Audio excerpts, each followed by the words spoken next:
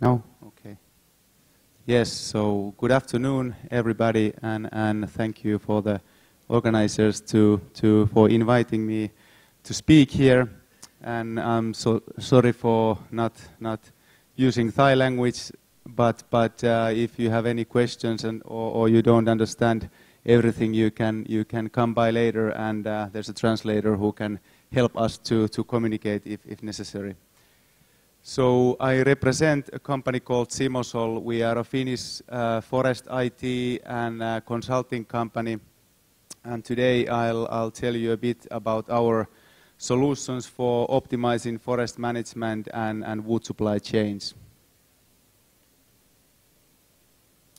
So this is the outline of my presentation. So first I'll briefly tell you about the typical challenges that our clients are facing in the wood supply chains, and then I'll present some of our solutions to tackle these challenges, and the last I'll tell you about our operations in Vietnam. We have just established an office in Vietnam, so I'll briefly tell you what we have done there.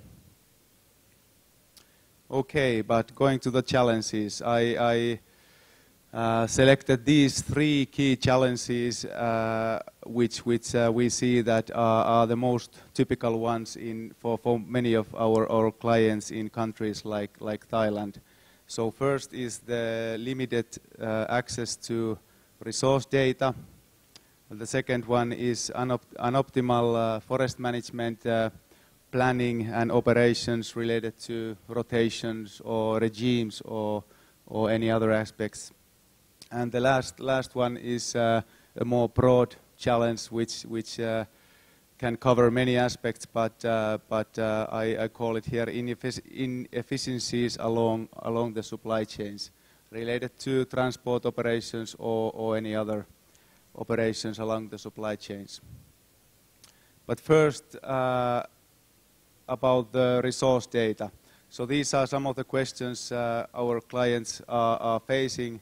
In some cases there's basically no data at all, and in those cases we have to of course start from making inventories or resource assessments using imagery or combine it with field work. Or in some cases there is some data available, but it's not the quality is not good enough, meaning that for example, the quality of wood is not known, or species data or something is missing. So we have to improve the quality of the data. And then in some cases, the current situation is known and the quality of the data is okay, but then there's no projections of future, meaning what is the wood availability in the future, and so on.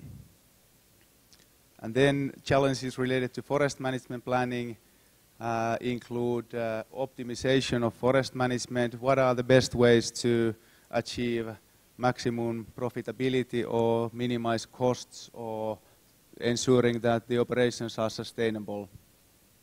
How to optimize this? And how do my decisions, how I treat and how I operate in the forest, how do they affect to the future cash flows or harvesting volumes or development of the growing stock? And nowadays, of course, more and more also the carbon aspects are very relevant, and we in many cases have to also consider those.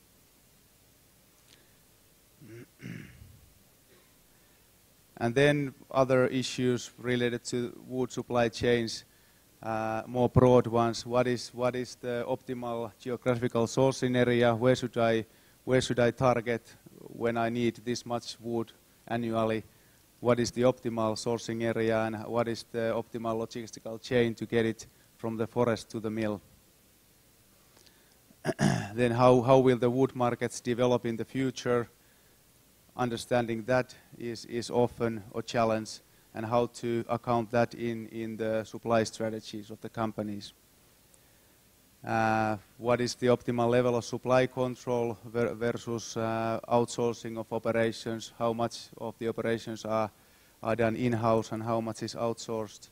and then the planning systems, how to establish systems that facilitate and enable holistic planning and optimization of the whole supply chain from the forest to the mill. Right, so then how basically we at Simosol help our clients. I listed these topics to show you today. So starting from improving or developing the resource data, meaning our mapping and monitoring services, then how to improve the planning. Our response is our IPTIM software family, which can be used for strategic and more operational forest planning. Then we do a lot of forest valuations, which might be relevant to some of the people in the audience. And then shortly about our carbon services and our joint offerings with Pöyry. We have partnered with Pöyry, who is one of the leading forest and forest industry consulting companies in the world. Okay, so this is the integrated scope of our services. So it covers the whole, let's say, the circle, starting from developing the data, meaning mapping resources to know what's where presently, the present situation, then going to planning, knowing how the resources will develop and what is the best way to utilize the resources, and then monitoring how are the plans followed and whether the plans have to be changed or adapted. Okay, about our mapping and inventory services. So we do both like large-scale forest assessments, meaning nationwide assessment, to very detailed single tree-level inventories. This is an example of work which we did for World Bank in Pakistan and Vietnam. It covered the whole countries, and we mapped basically all the biomass resources in the countries using satellite imagery analysis and our in-house developed image processing routines. And basically this work was used to basically identify optimal places for biomass power plants in the countries. So this was an extensive exercise with a local partner who collected field data, and we did the analysis based on that.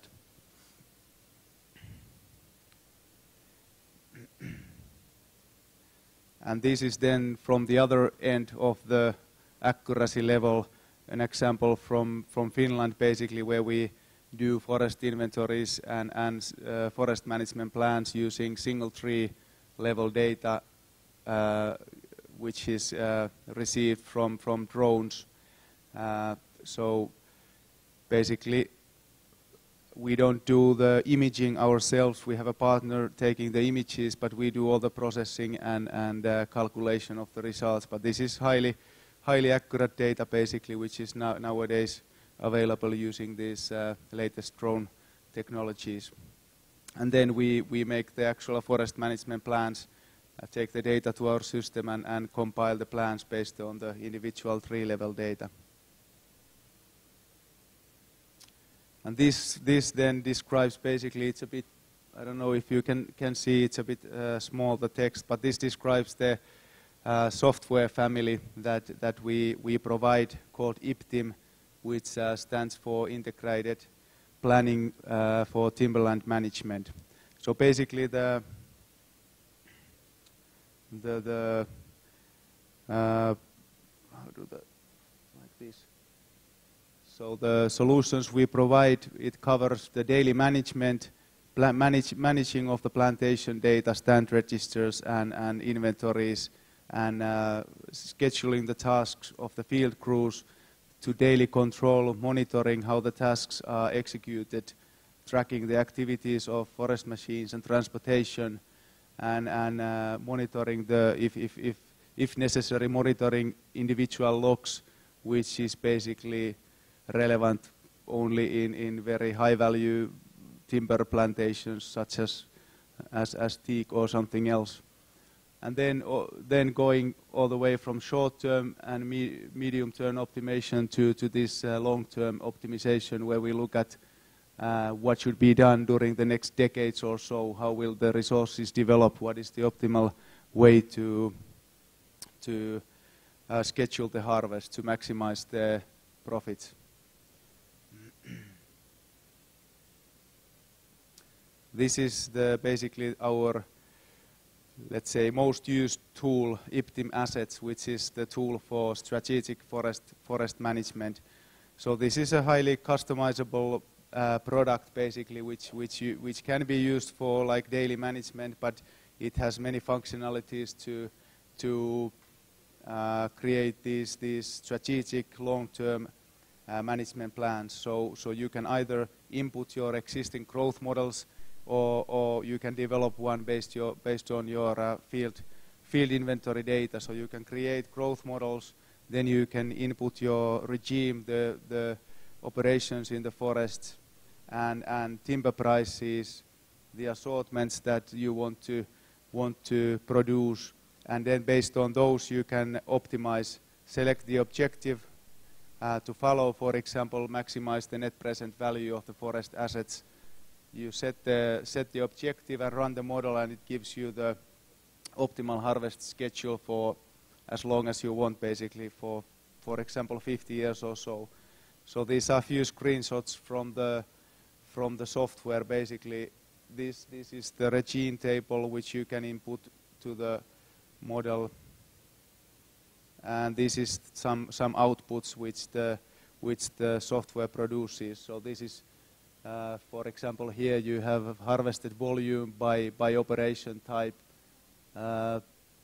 operation areas, cash flows, development of the total growing stock. So basically this is a good tool to at the same time optimize the harvesting volumes or cash flows while ensuring that the operations are sustainable. For example, that the growing stock doesn't decrease over the years when you do harvests. And also it has a map interface to visualize the plans.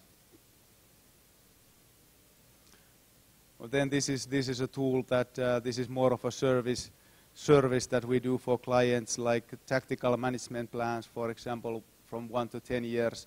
What is the optimal way to allocate the harvesting sites? If this is a mill there, what is the optimal harvesting schedule considering all the possibly scattered forest areas, and what are the optimal routes to the mill?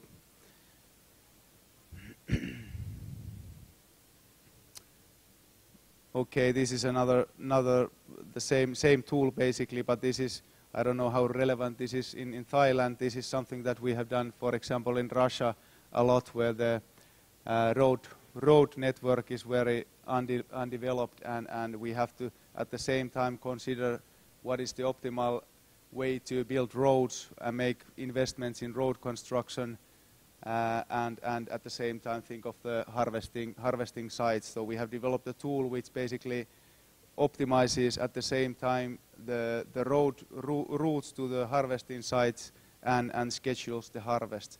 So this is just example of a 10-year plan for a company that we did in Russia, showing how the harvesting sites and roads basically are constructed and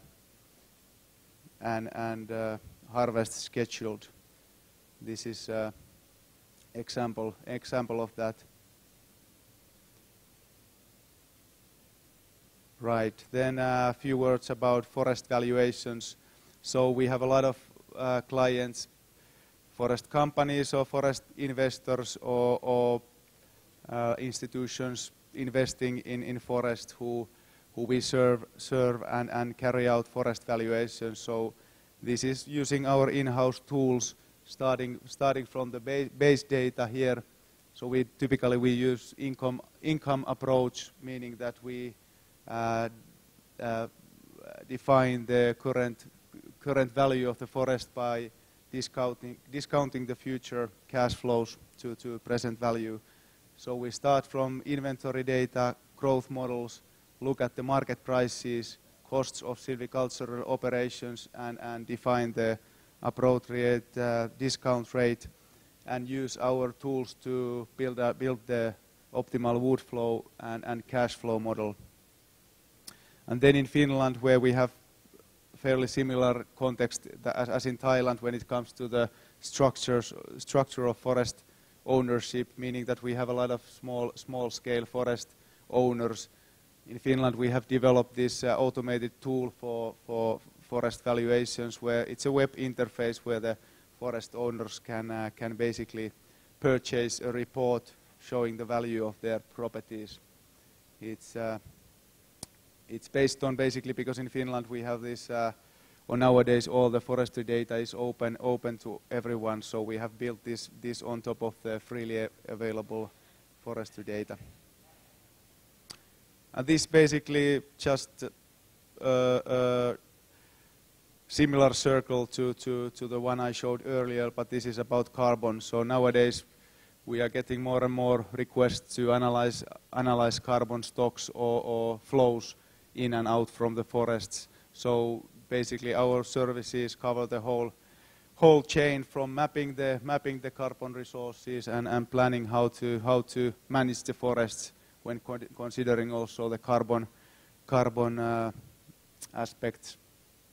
Then carbon accounting related to, for example, sustainability reporting. We do calculate carbon storages and flows, and also monitor how the carbon balances develop. Well, this is an example of analysis that we have carried out for large forest owners in many countries, basically. So the report we are providing typically includes a description of the current carbon storage in the forest, including trees and branches, leaves and roots. Also considering soil carbon storage, we have a tool to analyze soil carbon storages, and then the emissions coming from the forest operations related to harvest removals, silviculture and transport operations, and also we account for the carbon stored in wood-based products. So what transfers from the forest to wood-based products. We can also consider that in the calculation, and also the substitution effect. For example, what happens if fossil fuels are replaced with wood-based bioenergy. This is just an example of outputs that we can deliver. Oops.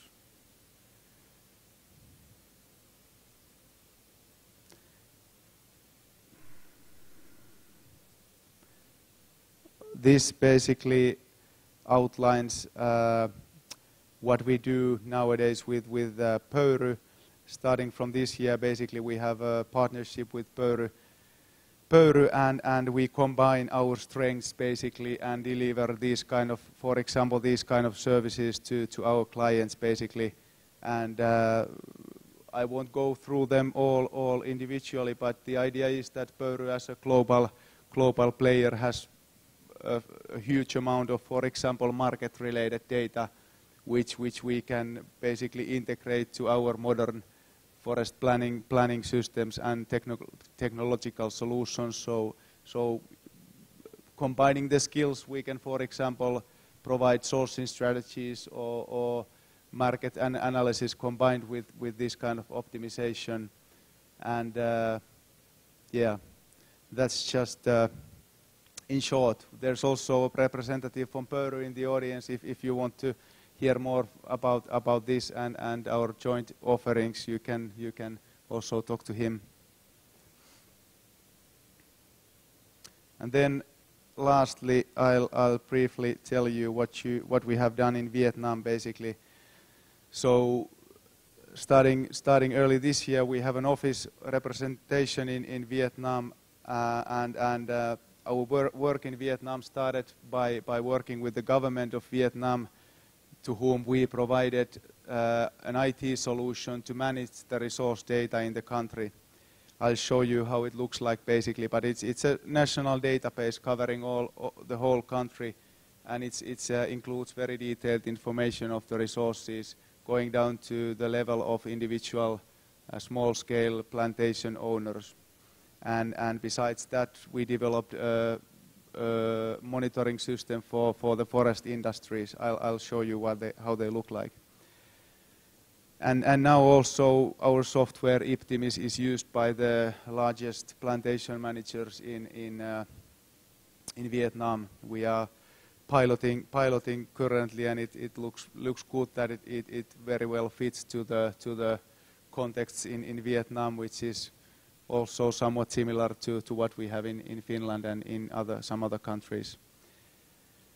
And then we provide like consulting services related to sourcing and sustainable supply chains. So this is basically how the system looks like, the forest resource monitoring system. So it has basically the inventory information from the whole country, and it includes basically a lot of information, basically species and volumes, owners of the plots, and so on. So this is now basically used by the central government as well as the regional offices to manage and update the resource data in Vietnam. This is also publicly available. There's a portal to access this data.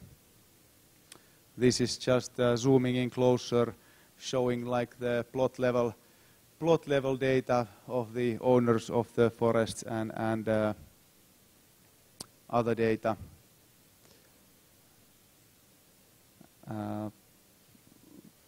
Then the next slide shows the other system, basically called the Forest Industry Monitoring System. This is basically also originally was developed for the government only, because they want to monitor how the industries are developing. So all the wood consuming industries are required to report, I can't recall, was it monthly basically, how much they use wood and what is the production of their plants. So this system is used to do that, basically, that it has all the locations of all the plants as well as the details of wood consumption and the output production. And this is linked to the forest resource monitoring system, which is great in the sense that it enables many kind of advanced analytics. When you know the locations of the mills and you know the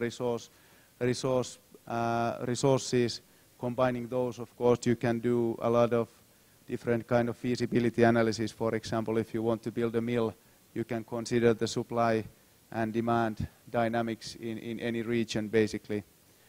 So this is now then, we are also using this internally to provide services to companies who need this kind of information, because so far the capacity of the local players has been such that there's clearly a demand for this kind of service. And we are working with the local institutions to improve the quality of the data and supporting them to develop different applications based on this data. These are a few images from companies we are working with to pilot the use of this IPTIM software in Vietnam, in the plantations in Vietnam. And here are a few key references of Simosol, basically. Unfortunately, Thailand is not green, but we would be happy to support you here and to develop our operations here. But as said, we have an office in Vietnam now, so it's very close by. But as you see, we are working across the globe, basically. This was my presentation. I'm happy to answer any questions. And as said, if you want to use a translator, there's a translator downstairs who has promised to help me if you want to discuss. Thank you. ครับก็ถ้าเกิดสงสัยมีล่ามนะครับมีคำถามจากฟลอร์ไหมครับขอสัก1คำถามครับ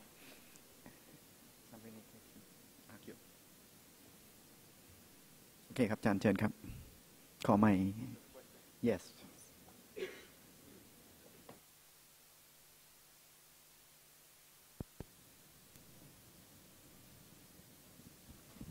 ขอถามเป็นภาษาไทยก่อนก็แล้วกันนะพวกเดียวกันจะได้รู้เรื่องก็คือว่าตัวอย่างที่เขาไปทำที่เวียดนามเนี่ยน่าสนใจก็มันจะมีอะไรนะ monitoring industry ก็อยากจะรู้ว่าพอเขาไปทำให้ที่เวียดนามแล้วเนี่ยที่ดานังเนี่ยเราก็คืออยากรู้ไม่รู้เรื่องอะไรเลยว่าดานังมีต้นอะไรมากอยากให้เขาตอบด้วยว่ามันมีต้นอะไรนะคะมีไม้ที่เป็นไม้เศรษฐกิจอะไรเสร็จแล้วถ้าเป็นการตั้งโรงงานหลังจากใช้โปรแกรมของที่นี่แล้วเนี่ยเขาควรจะตั้งที่ตรงไหนนะคะ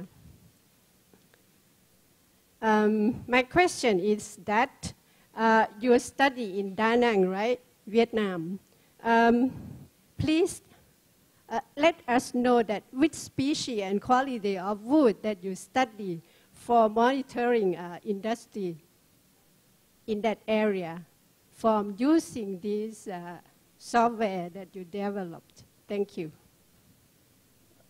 Did I understand correctly that you're asking what species can be monitored, or I'm not sure if I understood the question correctly, but the species doesn't really have any difference in any of our services. We work with any kind of species and starting from boreal forest to any plantation species. So it's when it comes to, for example, planning aspects, if you want to create optimized plans, then of course you have to have some kind of starting data to develop the growth model, for example, if you don't have one already. But the species in Vietnam, it's mostly, I think, eucalyptus in acacia, but we work with many other species as well, so it doesn't really have any effect to our solutions. I don't know if I responded to your question,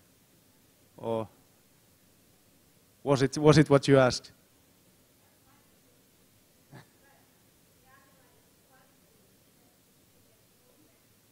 Quality of the wood.